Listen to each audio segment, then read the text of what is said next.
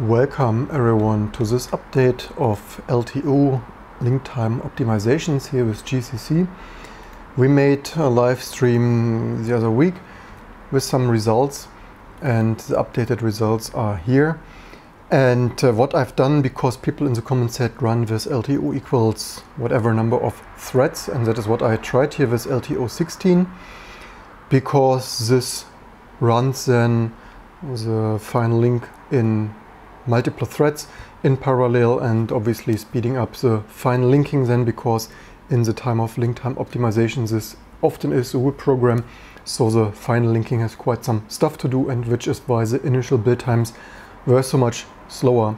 So how much did FLTO equals 16 gain here? This is this line. So in some cases quite a lot, although it is still way slower, but sometimes it speed the final linking up a little bit. You see here bcip2, well, not even a second, but it's a small sample and horizon. But here in some cases GNU-PG from 23 seconds, so this was not here some, I think I even have rerun this run here just in case, so this was not a one-time occurrence, but at least with LTO equals 16 this sped things up quite significantly here. In that case also set standard. Actually with set standard with a more modern code base, it was actually then one of the faster runs here actually. So yeah, your mileage varies widely from can be a little bit faster to it is faster. We have a couple of more interesting results, so let's just check what we are actually showing here. So more interesting results, because we obviously always run this here with new details for you to share. The other detail here, I've done some extra pain to do the same with Clang, with Clang. That is this line here on the top. And as you see, LTO works similar for Clang also. So why have I not done this with the initial run? I've not done this because for that you need bin utils with a gold plugin. The details are here on this side. And when I read this kind of esoteric stuff like, yeah, it doesn't work out of the box, but built it that way and with this plugin and yada yada yada, then you lose my interest often, at least sometimes nowadays, rather quickly. So if you want this with LLVM Clang or whatever you want to pronounce that, here is some introduction. However, I've not even done it that way because bin utils and gold and stuff, you lost me there already. So what I've done actually from the other videos with running a GCC-less build with Clang and LLVM with muselibc, that looks quite promising just for the non-GNU system lovers there. So I've actually used the LLVM linker, that is LLDB, and that worked surprisingly as well then, or surprisingly well, somewhat sort of, not completely trouble-free, but at least it worked without going through all the gold plugin stuff. So this line, Clang LTO link time optimizations with the LLVM linker, state of the art so to say, and the results here are similar. For bcip2 build time it increased significantly, also GNU-PG, so this is not some outliner here. The same for Clang, was similar magnitude of longer compile times, longer build times. And yeah, also here you see, though lame was, but maybe lame, actually this was not, we need to be careful here, this might not resulted, I think both of those did not finish, so we need to actually delete this one. So yeah, also Clang LLVM, it works, and yeah, but your mileage may vary. Also I've done one run here with OS size optimization, build times here just similar to O2 LTO, so here just a similar increase of time, however, wrong key. The results are interesting. So for Clang, if we take a look here, the new Clang results, so not really that much. You also see, so this didn't link successfully, yeah, LD linker, you name it. However, the results here are similar for set standard, so we have here faster set standard with LTO. By the way, the results results here with GCC02 link time optimizations parallel are relatively similar, probably in the sorts of measurement accuracy. I've run this Ryzen here with CPU frequency scaling of whatever, on demand. So I probably could have slightly more reliable results with performance, clocking this to the highest performance state, but I usually run this stuff energy efficient on demand, so maybe in the future I could repeat this. But anyway, this on-demand scheduling might slightly, certainly introduce some random scaling there. But you see the results are anyway relatively reproducible here. So for OS, also, so if you look here, the results here are pretty similar. Also, we have the results here for the size. So the size are quite reproducible. Surprisingly, this parallel linking only here in libmet, this differed in, I think it was libmet or one benchmark here. It's slightly overprinted. Yeah, so libmet a couple of bytes differently for threaded versus non-threaded, but otherwise the runtime results here also pretty identical if you link here in parallel. And OS, the results are similar, not necessarily faster. Actually, in the size optimization, link time optimization here, mostly a little bit slower. And if we take a look on C-Lang, sometimes just a tiny little bit faster here, 2 seconds at standard, 1 second GNU-PG. So yeah, we have reproducible results. It can be slightly faster, it can be slightly slower, it can be, the binary size can be slightly smaller, but it can also be significantly larger here in case of libmet for some reason, for example. But also, to my surprise, one benefit here is that size optimization indeed really resulted consistently here, or at least except the outliner here, libmet.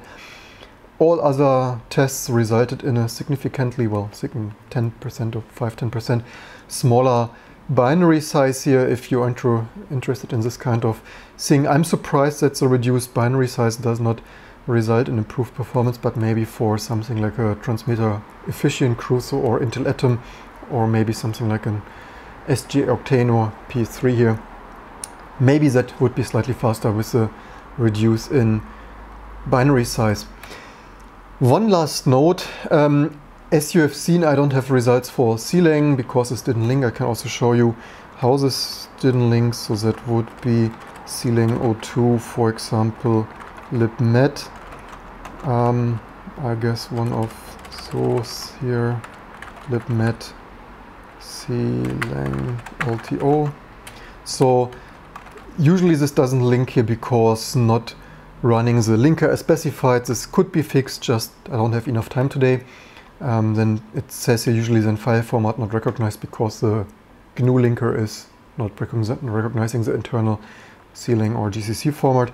And another note that I found is slightly funny. So I tried to also run C-Lang size optimized.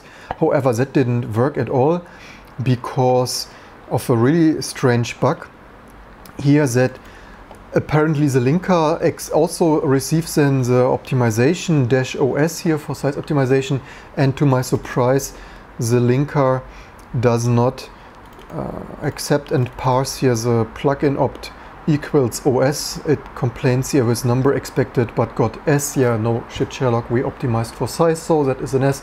So you really wonder, there's such a huge industry and so famous developers and companies working on this, and then simple stuff doesn't work. You wonder, don't they have a test suite for that? Maybe I could theoretically try to fix this in hours time, just that the C-Lang LLVM code base is so huge. That is a problem with this huge code bases like Rust, C-Lang LLVM. I'm not the most motivated, but this looks like maybe it could theoretically be a low-hanging fruit to fix this, which is also what we are here on this YouTube channel. Ideally, my mission and my vision here is to improve this open source stuff. So we could, if we would have had more than $3 AdSense revenue, I could now sit down and try to fix this. The only thing is I often looked into C-Lang LLVM code and often was so full with C++ templates that even if I find the place in the code relatively quickly, it could be that it is not easily changeable because of the nature of this often very static C++ templates for argument parsing and whatsoever. So maybe it's like some template argument integer, and I couldn't even get there simply a string like s or something in there. So yeah, if you want to fix this, be my guest. Otherwise, if you want to support me spending all this time after 20 years fixing all the small stuff, so much to the Debian people always telling me we do here nothing, everything just works here, this is my life for 20 years. You try to compile something GCC 3 when it was new, or all this fun stuff, and stuff just doesn't work like it should. Anyway, I will most likely, well, although I don't find still the results the most impressive, but we can check what we have in the audience here in comments. Leave me in the comments, do you find those results impressive? If you read news like Phoronix, it always sounds like amazing, but is it really amazing? Leave me in the comments below what you take from these results. Let's see what we have in the live chat. Welcome everyone. You dropping frames here, unfortunately 16% drop frames, sorry for that. You can thank Vodafone cable DOCSIS stuff here. We have 500 Mbit down, 50 Mbit up, but that's not enough to... Could also actually, maybe it's not Vodafone, it could also be that YouTube is just so overloaded and saturated with all the hundreds, thousands of creators live streaming. And Mr. Jamel, so watch man coding and feel programmer too. That is fantastic. I also try to motivate people, so I'm not really sure always. So the problem is I always feel like, hey, I could sit down now and try to find this bug here and make LLD what is this here? LTO, link time optimization, work with size optimization. But then again, it could take hours, the results. I could easily sit an hour or two and still couldn't get that to work. So yeah, don't forget to share, like and subscribe to motivate me, look into all those open source bugs. I will, however, also look out for your comments, what you take from the results. And most likely we do not yet have an option in our T2 system for T2 automated Linux and open source cross-compile Linux distribution goodness. I will most likely add an option just for the sake of it. Let's see, do we have, how many changes do we have in this T-trunk? The problem is I have from all the systems usually, yeah, you see pretty off. Also should probably run here SVN up after a couple of days. Most likely, actually we're pretty much SVN up, which is cool. I will most likely add an option, and then most likely like in T2 configuration, which actually looks like this if you want to build your own Linux distribution or target system, embedded systems and this fun stuff. And I will most likely add an LTO option here for easy access to this kind of compiler optimization. And because I already know that many packages will not just build due to all this esoteric assembly and whatnot kind of stuff, that we will also need to mark packages. For example, bzip2 right now is a little bit alien, and then this will most likely require here like fpic, quirk for old-fashioned stuff. So we have no parallels, so this would probably then no LTO, I guess, for no link time optimizations.